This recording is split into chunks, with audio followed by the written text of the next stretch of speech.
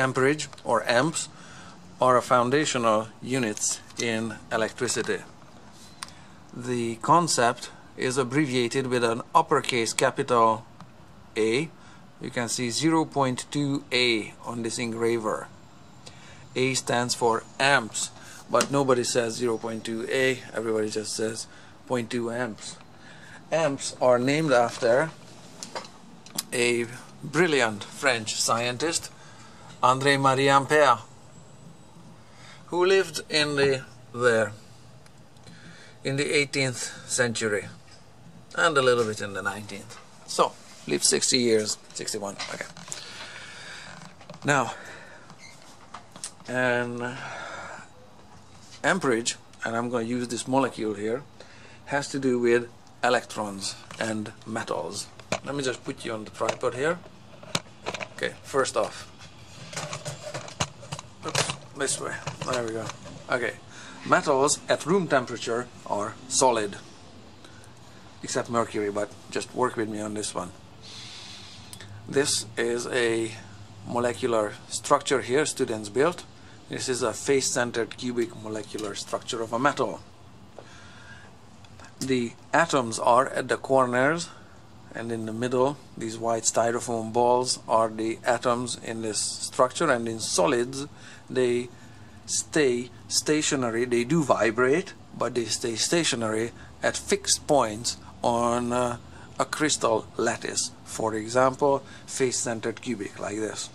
There are other crystal arrangements as well. An electron, and I really, to be proportionate to size, I would need a speck of dust not to be an electron, but this is going to be now my electron, okay? An electron, or all electrons, orbit the atoms that are in the metals.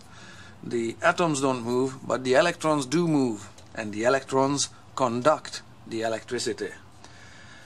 The electrons that belong to this atom here on the corner can be forcibly moved over to belong to the atom in the middle, can be forcibly moved to belong to the atom at the corner, and eventually electrons, just like this, make it through the lattice and keep jumping from atom to atom to atom, and they conduct electricity.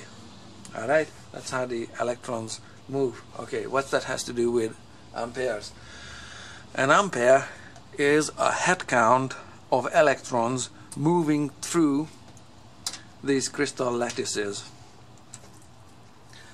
because the electrons carry the electricity.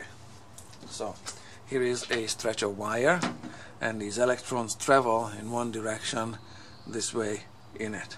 Alright? Now, electrons are not counted one by one, but the concept of an ampere or an amp is based on this head count of moving electrons that are forced by the electromotive force, forced to jump from atom to atom to atom. So they are not counted one by one, they are counted in bunches. And when you have a bunch of them, say this box kind of fits it, I'm just going to throw everything in there. There. This unit contains, if this was filled with those styrofoam electrons, then there would be a couple hundred electrons in this box. One unit for counting electrons is Coulomb, named after Monsieur Coulomb. Yeah, English-speaking people did not invent math and physics entirely, so welcome to the French contribution.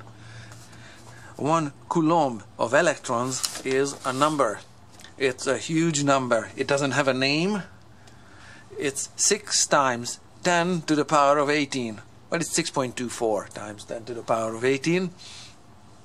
It's a huge number. Numbers are named. You have your hundreds and thousands and millions and billions and trillions, and after that numbers are not really named, and trillions have 9 zeros.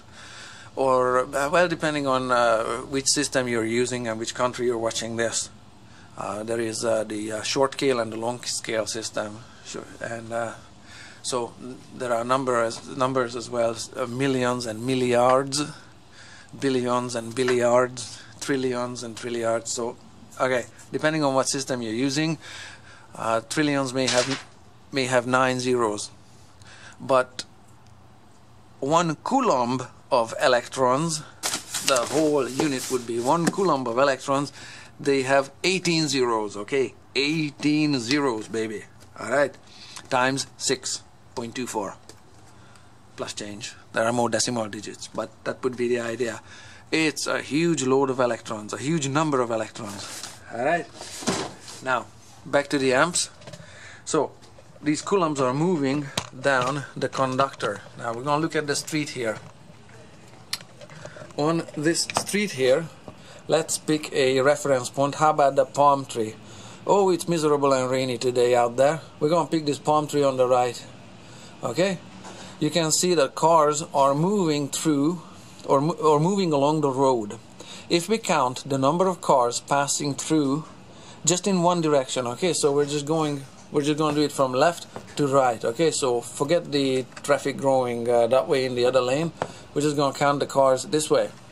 So okay, there's a cube van. Okay, they got a red light. So maybe we would come to a head count of cars that in a minute there are maybe 18 cars passing through this intersection here, or maybe 24 cars, or maybe 26 cars in a minute. So if we have, say, 26 cars, if we have exactly 30 cars a minute, that means that every second half a car passes. Okay, 30 cars a minute means that it's 0.5 cars a second.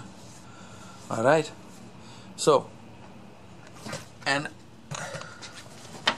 amp means, or 0.2 amps mean that 0.2 coulombs pass through the wire of this engraver every second.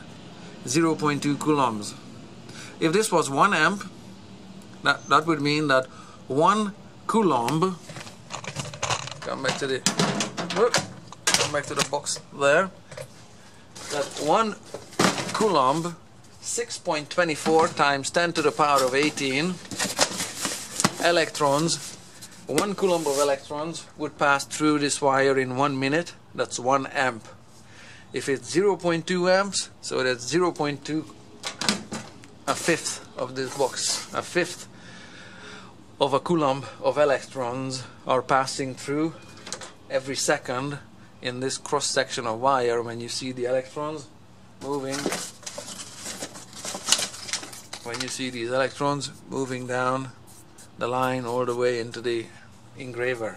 Alright, so that's the concept of an amp. That's what it means.